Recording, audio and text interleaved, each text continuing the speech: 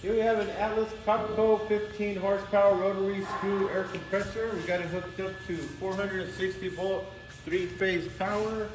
And we're going to turn it on and show you that it works. First thing you need to know is the direction on the unit. There's an arrow right here, so that the belt has to travel in that direction. And then you just turn it on right here. And you just press, you usually got to reset it and then press start.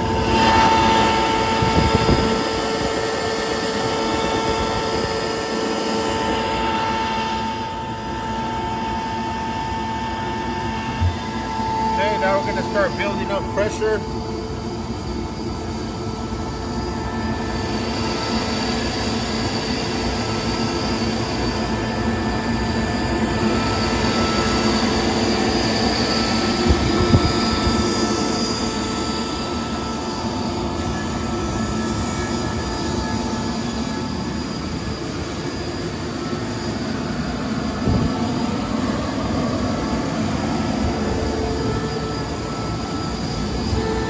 It goes to about 125 psi.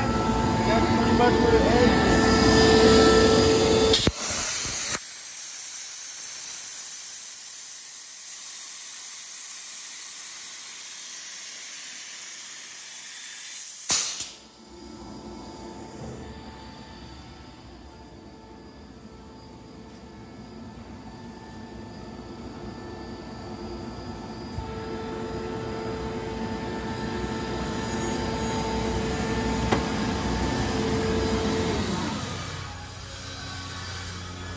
That is the Atlas Copco 15 horsepower rotary screw air compressor.